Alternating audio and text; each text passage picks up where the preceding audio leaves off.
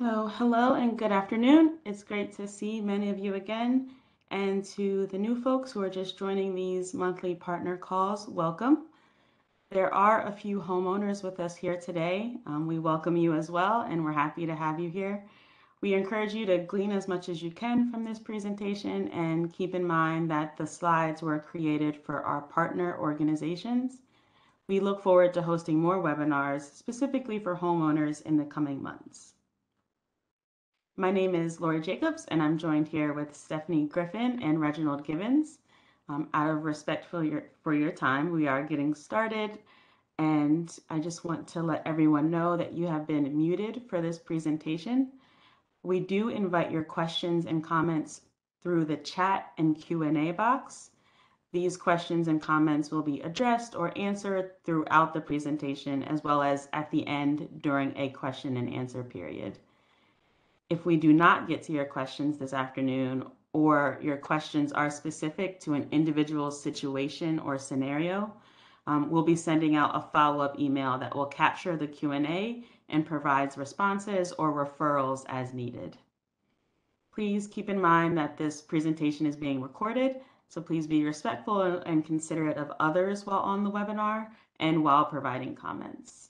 The recording, as well as the PowerPoint, will be shared in a follow-up email, as well as on the agency's COVID-19 resource websites. We truly hope that by the end of this presentation, you feel educated and confident to educate others about the Delaware Mortgage Relief Program. The agenda will include a brief update on the program development process, a review of the documentation required from homeowners, as well as provide ample time for question and answer. I will end this brief housekeeping portion of the webinar by plugging the Delaware Mortgage Relief distribution list. By attending this webinar, you will be automatically subscribed. However, if you know anyone who could benefit from the program or the information that we're sharing here today, please encourage them to sign up via email. The email distribution list is the most efficient way to receive updates on this program, as well as mortgage assistance broadly. I will gladly place the email sign up link in the chat. And at this time, I am going to hand over the floor to Stephanie and Reginald Gibbons to discuss the pilot program. It's all yours, team. Thanks, Lori. Hi, everyone. I am Stephanie Griffin, and I am the Director of Housing Finance for the Delaware State Housing Authority. We are very happy to have you here to discuss our progress on this program. And at this point, we're also very excited to announce that the pilot program has been up and running for about 3 weeks. It launched shortly after our last partner call. So the agency did target current DSHA mortgage holders to participate in our pilot. These individuals were identified as delinquent or facing foreclosure by our master servicer. The pilot will run until DSHA meets its established metrics, which include a number of loan services, a certain number of loan servicers that have been onboarded, a diversity in the cases that have been submitted or have applied, and then there's a few other metrics that we've internally identified, such as adding additional support staff as we roll out the full program. So we actually encourage you to please keep an eye out on our job postings and our board and encourage people to apply as you see those posted. There's no set end date for the pilot program at this point, as our goal with the pilot is to ensure a quality, efficient program for all involved once we roll out the full program. We just want it to run as smoothly as possible once we open it up to the general public for applicants in the state of Delaware. So next, we'd like to discuss the timeline a little bit. DSHA has made significant progress and is on track to roll out our program statewide this summer. So we're in the final stages of receiving all of the necessary approvals. And as Lori mentioned, the best way to receive the statewide rollout news is to subscribe to the email distribution list. As you can see from this timeline, we have updated it a little bit. We have submitted the plan, we have built the program, and our pilot program has launched. So we are getting very close to that full rollout. So initial lessons learned from the pilot. So 3 weeks is not a lot of time, but it has already provided us with some really significant insight and ways to improve the experience for all of our applicants moving forward, and for some of our other partners. For loan servicers, and I know there are a few on this call, we are working to onboard you as quickly as possible and to onboard as many as possible prior to the full rollout. So we request that you complete your onboarding as soon as possible. Applications will stall and the payments will not be rendered if we don't have you onboarded, which is why we just want to be as proactive with that piece as possible. So onboarding instructions have been sent out via email. If you have not received communication or you are looking for more information or to actually be onboarded, you can email the DEMRP servicers at destatehousing.com email, and we will get that information over to you as quickly as possible. I believe Lori is also going to put that email address in the chat so you can access it.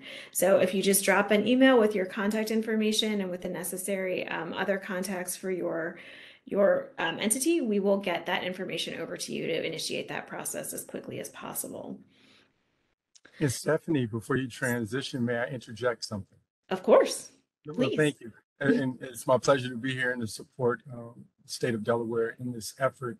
As Lori said, my name is Reg, and I'm a consultant working with the program. But I just wanted to say directly to the mortgage servicers on the call, and I happen to notice one in particular that we've reached out to. If you can at least initially respond, acknowledging that you've received the information and give us some sense of when we might hear again, that's really helpful because it'll prevent us from continuing to follow up with you, but it'll also give us a sense of, okay, they have it and we know it's in process, because we know that 50 states are launching these programs. And so as mortgage servicers, you're not just responding to us, you're responding to us and 49 others. So I only wanted to put that out there for you. No, that's excellent advice. Thanks, Reg. I appreciate that. And we are going to, there is documentation for the services that is required. So the email will provide some guidance on the best ways to send that information back to us, or to even directly upload it to our Yardi portal. So all of that information will be contained in that servicer email. So the goal was to make that as straightforward and clean as possible. So that is the best way to sort of initiate this process for anyone that wants to onboard with us. Okay, so switching over to homeowners, we have noticed two trends with the applicants, the homeowner applicants that we have received through the pilot up to this point. And they appear to be very connected to one another. So the first one is to double check the income eligibility. Lori is actually going to put a link in the chat, and it will be available at the decovidhousinghelp.com website. We are seeing that applicants are either not providing the information or are unclear as to how to provide that information, but that is a key piece to moving forward. And then the second piece is that we're encouraging applicants to organize and prepare all of the required documentation prior to applying. So that, of course, directly ties to having the necessary documentation for the income eligibility piece. So our case auditors and our reviewers have noted that seems to be one of the places where we are seeing the most delays in the application process. But our case reviewers and auditors do follow up if they have questions. But if you have it ready to go, it will just make everything run so much smoother, and we won't have to go back and forth and try and collect all that information after the fact. So DSHA has created a document checklist. It can be downloaded by anyone who is interested. Lori will also put that in the link in the chat and it can be sent out through a follow-up email. So we do not talk about documentation on our last call for the applicants, so we wanted to quickly run through that with you all now. So the identity documentation is pretty straightforward. We do require a driver's license or a state issue ID. The key to remember with this is that the address of the applicant must be reflected on this document. And the address, of course, must also be owned and occupied by the applicant. So that documentation is one of the starting points, and that's the key information with that, is to make sure that that address is included.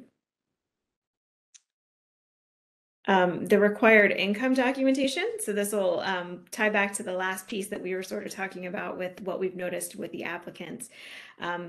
There are a list of accepted income documentation. It's on the screen right now. It's tax returns, pay stubs, self-employment income, pension or annuity, Social Security, any rental or boarder income, alimony or child support, unemployment benefits, VA benefits, or any other income-based benefits that the applicant may be receiving. The most common are the tax returns and pay stubs, which we would require to be the most recent pay stubs, 2 most recent pay stubs, and the most recent tax return. But any and all applicable documents should be submitted to your as part of your application process to ensure that the participant qualifies. If you remember, the program has 2 elements. It's the Fresh Start and the Emergency Displacement tracks, but both of them do require that there be income documentation submitted.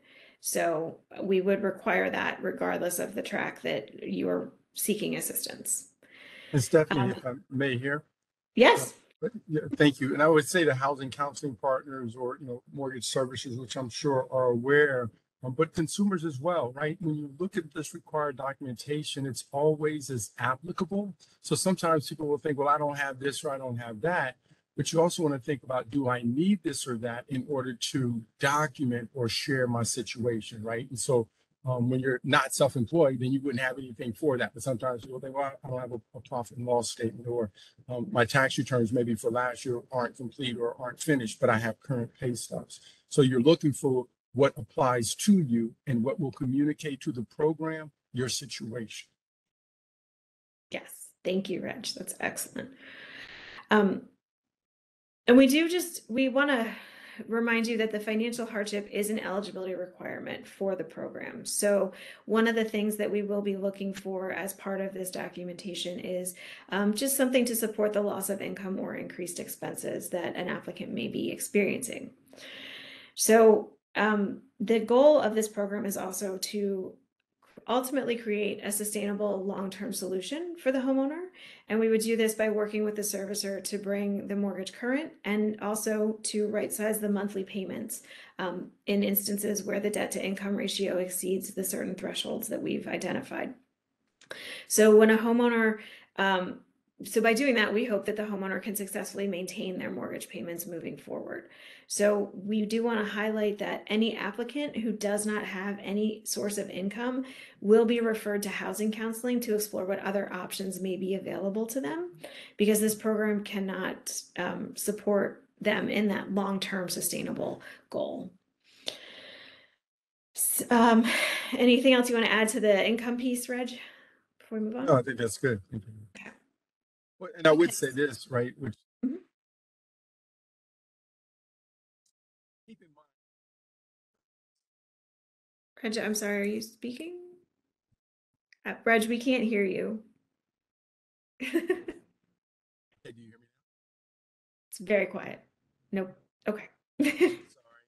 Okay. Well, maybe he can put whatever he was going to say into the chat, or when his sound comes back, we can circle back to that. But we'll move on to the required verification documentation. So these, as you can see on the screen, there's a list of items that are required as part of the submission. We need to have evidence of ownership and outstanding expenses. So that's going to be the most recent statement, as well as any kind of documentation that will verify the ownership of the property. This is where an applicant would work with their loan servicer through the online portal. When we speak to any utility assistance, that is only for water and sewer. So we are seeing that some folks are trying to apply for assistance for other forms of utility, but our program does not support that. They only support delinquencies tied to water and sewer. We do also support delinquencies tied to HOAs and condo fees, or property taxes and insurance statements.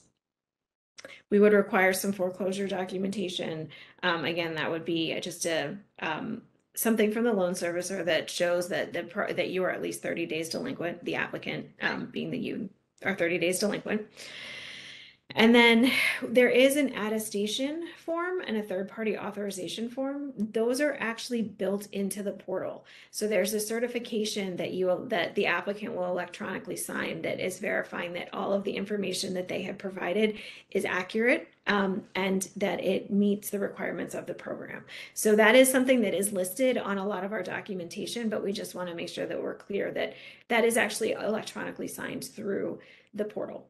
So it's not a document that we would expect anyone to download and sign and upload to the portal. So I think there's been some confusion there. So we just wanted to clarify that piece. And so with that, I think we'll take a second to pause and see if there's any questions around any of the information we presented so far with regard to the income documentation, the pilot program, the timelines, anything like that. And while you pause, I'll see if you can hear me. We can hear you, yes. Great. All right. I was making some adjustments. Just for the record, I was going to comment regarding the income eligibility piece, right? And so you may have heard the reference to AMI or area median income. And so there is a maximum allowable income for individuals that are determined to be eligible for assistance through the program. But what I wanted to stress to those on the call and to have you share with others, right? At one point, a consumer may have been over that number in the past, but currently you're within that number. And that's where, when I was referring to what's most reflective of your current situation being the documentation you want to provide. And so current pay stubs may reflect that, when prior year tax returns might indicate you were over, but now you're no longer there. That's great. Thank you, Reg. That's great context. Okay, so our first question in the chat is, how can one join the pilot program? Question. I said we both pause there.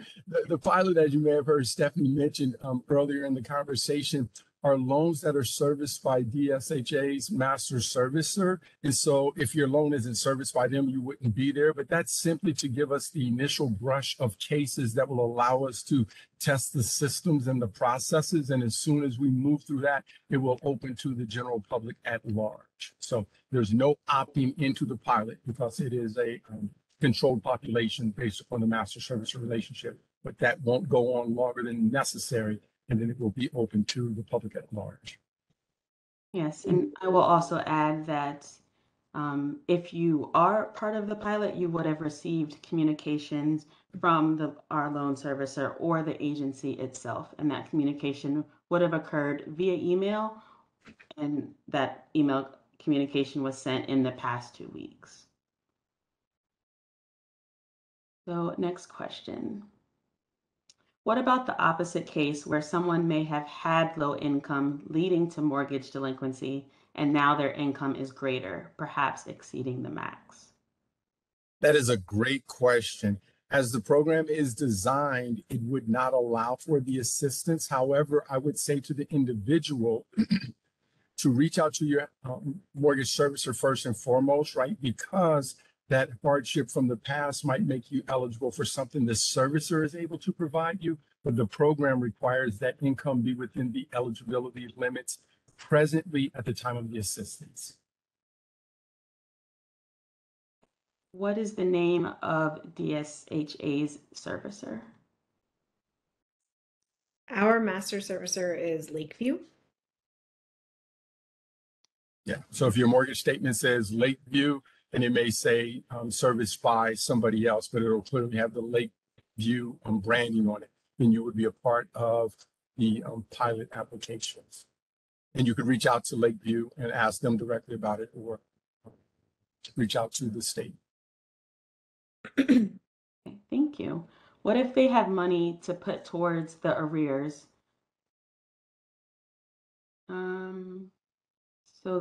So the difference from the emergency fund would cover. I'll see if you guys can read that question. Yeah, I see it, and I think I understand it. So it's, what if I have money to put toward the arrears, so that the difference from the emergency funds would cover the difference? So we'll use an example. If the maximum assistance allowed is $25,000, but the delinquency is 30, I understand the person to be asking, if I have the 5, would I be able to still receive the assistance from the state? My response would be yes. Procedurally, I would say you want to do this because it's not something the state asks or would have the ability to know. You first apply for the assistance, and then you will be evaluated for your eligibility based on your occupancy, property location, income limit, hardship, and eligible loan. Those are universal for eligibility. And when it gets to evaluating you for the assistance, the program would say your delinquency exceeds the eligible limits. In that, you would be able to respond and provide documentation. I always like to say, showing me what you're saying helps me see what you mean, would then allow the program to see, okay, they're delinquent 30,000. The program only goes up to 25, but they're appealing, asking for reconsideration, expressing that they have access to the additional 5 and providing documentation that the state would say, yes, you can provide that to your servicer and combine that with the state's assistance to get current. The goal of the program is to help households not only get current, as Stephanie said, with the fresh start, but to have sustainability, a payment that we believe they can maintain into the future. And so there's always some exceptional circumstances, as you will, that would allow for that, that is not clearly evident to the program. And so when you get the initial response, responding to that with that additional information and documentation puts us in a position to be able to meet our objective. So yes, long answer short. Next question, how is the maximum allowable income determined per household? Another good question. The AMI, or area median income, is first and foremost established by the HUD, the U.S. Department of Urban Housing and Development, and they have a half for the Homeowners Assistance Fund, AMI, and that is driven by household size and county, so it can vary. So depending on the county that you live in and the number of members in your household, the maximum amount is determined. And then household income, as was previously stated, I think by Stephanie, for all household members aged 18 and over is taken into consideration when calculating the total household income to determine is it within the eligible limit. So size and location, the county I live in, and the number of household members in the house. Is there any update on Treasury approval? There is. We have actually submitted everything, and we have had a few back and forth with them. And we anticipate having our formal approval any day. So we anticipate that we are very, very close with all of that information. So expect an announcement on that very shortly. Yes, and that announcement will be via press release as well as that email distribution list, which we encourage you to sign up for. Okay. I believe we covered this at the top, but I see it again, and that is, when will the pilot program end? The pilot will end, I'm sorry, Stephanie was saying, the pilot is anticipated to end once the program operationally has achieved certain metrics, right? Evaluating assistance for different elements of the program, delivering that assistance to different servicers within the program, and then a few other internal factors that the program is evaluating in order to ensure we're best positioned to take on what we hope will be a slew of applications from households desiring assistance. How will participants know if their loan servicer has or has not been onboarded? You, as an individual applying, do not need to concern yourself with that, though I appreciate someone asking that. Programmatically, we will reach out to the servicers in order to complete that setup.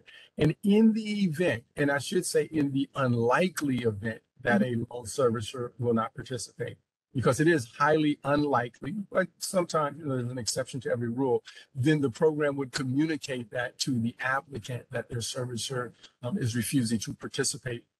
And then you could take that out. But it's highly unlikely that that would occur. But most importantly, you don't even need to concern yourself with whether or not that has occurred, because programmatically, as individuals apply and we encounter mortgage servicers that have not yet been onboarded. We are actively outreaching to them in order to complete that process presently.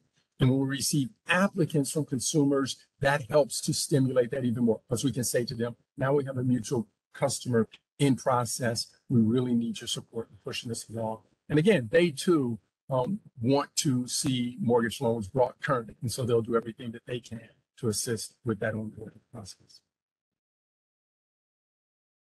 Okay. Next question. I see a few. Where can I send someone who needs immediate assistance? For instance, they may lose their home by the end of the month. I can start by saying that we do have additional resources on the DE COVID Housing Help website. That's decovidhousinghelp.com. And we also recommend you working with a local housing counselor to ensure that all avenues have been exhausted. That list is also on the DE COVID Housing Help website. And then I would also just ask all of you amazing people on the call, if you have capacity and or recommendations as to where homeowners can turn, that you share that information with the agency, DSHA, so that we can also either promote it or send it out as needed. And I'll just add to that, Lori, one other thing. I trust the individual asking the question, if it applies to them or someone they know has done this, but sometimes it's surprising what people haven't. Make sure you check with your mortgage servicer, right? Because you want to indicate to them that you live in the state of Delaware, that you know this program is being stood up and about to launch, that you want to ensure that they're aware and they're participating, because you can help drive that, and that you anticipate making application, because that will probably garner you some favor with them to the extent that they can, to give you time to still make that application, get evaluated, and see if assistance is available. So remember, always communicate with your mortgage servicer. The major key to any successful relationship is communication. Do it with every party you know how. Okay. Where can we find a list of the agency's master servicers? It's just Lakeview. There is no list. So master servicer is Lakeview. The master servicer can subservice to others, but that's not the piece that sort of identifies who's eligible for the pilot. It is that master servicer, and that is only Lakeview.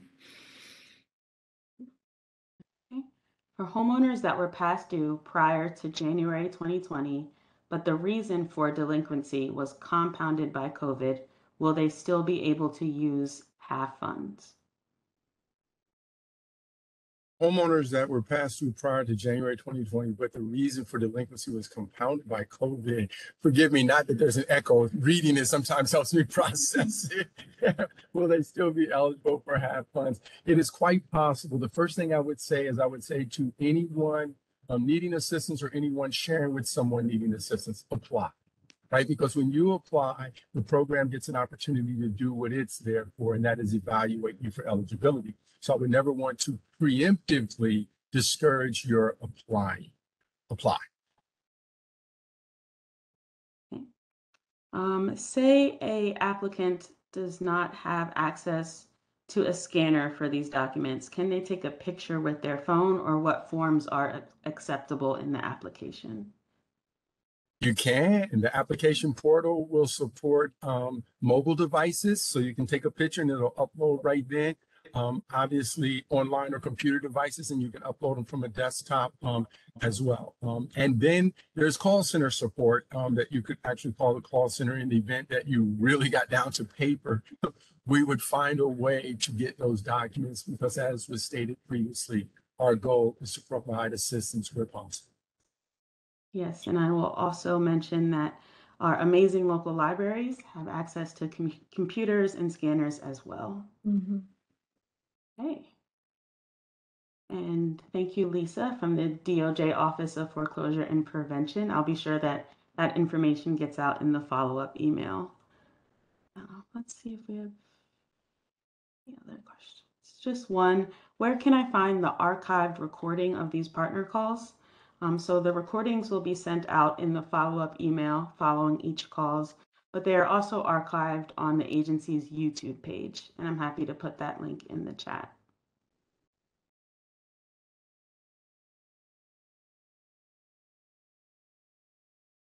If you have any additional questions, please feel free to place them in the chat or the Q&A.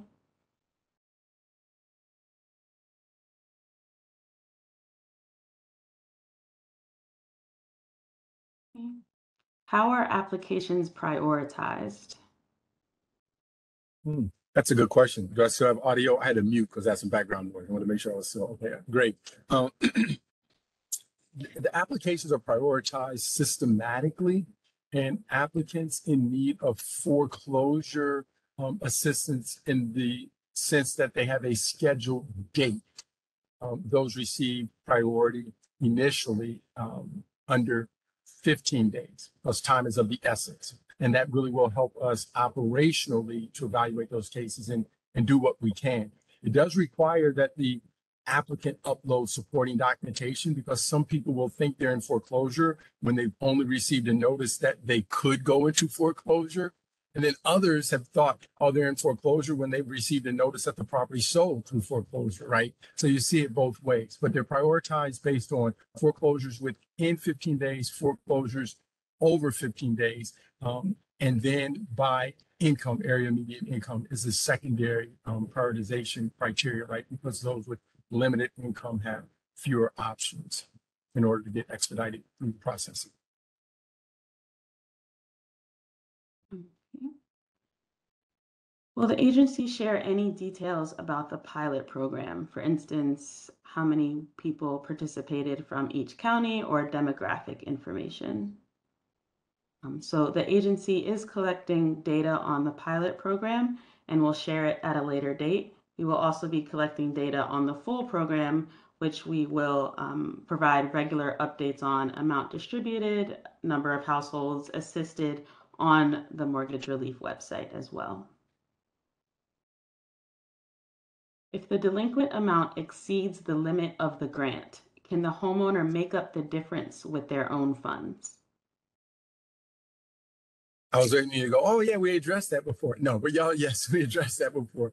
Remember, initially the program will not know that the homeowner has the ability to do that. So the initial response might be an ineligibility notice based upon the amount of delinquency exceeding the available grant.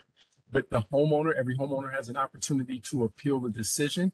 And ultimately, I will say for clarification on that, an appeal should provide one of two things, either clarification for misinformation previously provided or additional documentation for information not previously provided. But ultimately, it should be something new and different that changes what was previously disclosed and reviewed.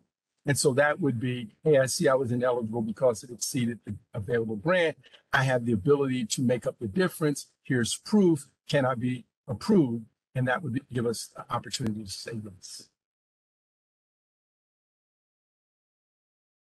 Okay, I'll give a few seconds for any last minute questions on program details before we move into next steps.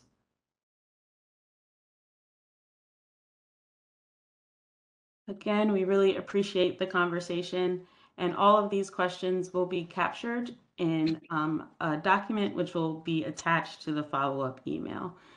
So we'll have the recording, and you'll also have a bit of a live transcript of these answers as well. So I'll go ahead and share my screen again. So we thank you all for attending today. The July monthly partner call will be on July 14th at 3 p.m. I can place the registration link in the chat now so that you can get it saved on your calendar early. Again, all of these partner calls are being recorded and are available on the agency's YouTube page. In terms of where we really could use your help and where we would love to have everyone tap into. So for our outreach partners, those who are eager to share the news about the program and help us share news about the program, we really are encouraging homeowners to download the document checklist. As you've heard from Steph and Reg, documents are crucial to this application process, and the earlier they are organized and prepared and uploaded, the more efficient the application process will be for the homeowners. We have had great success with this checklist so far.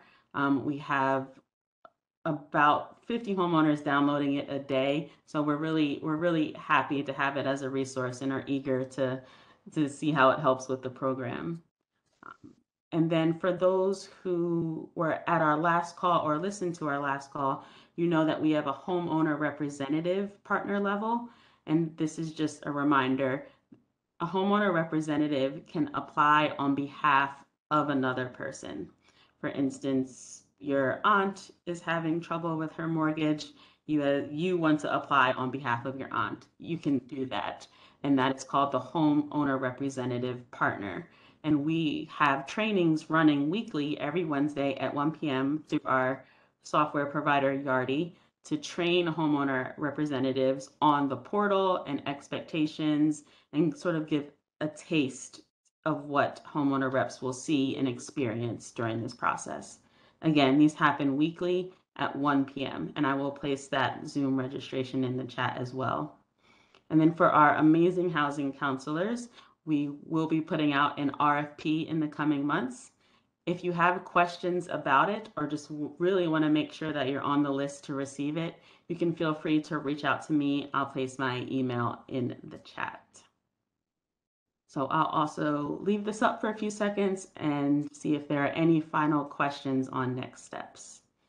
I do see one. What is the easiest way to apply on the website? I went on and had a hard time finding the program. Yes. So in the next week, we will be updating the website, specifically the mortgage page, to have more significant information, be easier to use, and really get you where you need to go in terms of applications. This new website will launch relatively soon.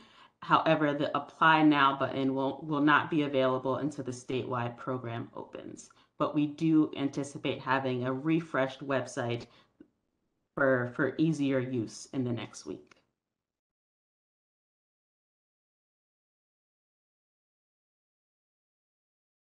I appreciate that question. I was just going to say, in looking at that partnership level, right? So I always think of outreach as making people aware. Homeowner rep is supporting people in the effort, and then the housing counselor is assisting them through the process, right? And so somebody asking, how do I apply or how can I find it, is saying, hey, accessibility isn't as easy as we would like it to be. But to Lori's point, right, we're going to make it easier, especially once we get into a full launch. So we're not there yet, but I definitely appreciate that question. Thank you. Yes, that's a very good point. If at any point during the process, any point during the rollout or in preparation for the rollout, you feel as if the communications aren't clear or could be improved, again, please email me. I love feedback, so I'd be very happy to hear from you. Okay, so one last call for questions.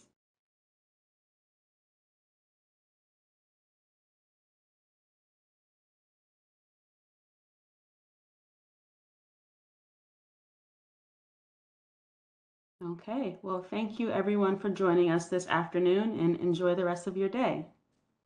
Thank you. Thanks, everyone.